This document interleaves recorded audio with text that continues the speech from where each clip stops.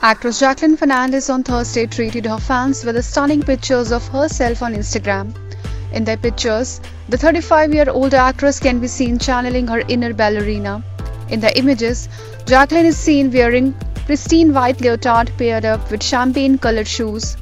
"Together we rise," she wrote as a caption with one image. "Remember who you are," she captioned the second picture. "Time is now, Queens," she captioned the third image. Jackie's post is a teaser of her next venture, She Rocks Live.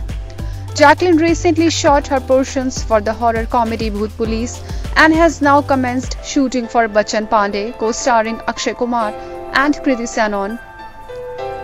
This year she will reunite with superstar Salman Khan for Kick 2. The two had earlier co-starred in the 2014 action heist film Kick. Jacqueline will also share screen space with Ranveer Singh in Rohit Shetty's Circus.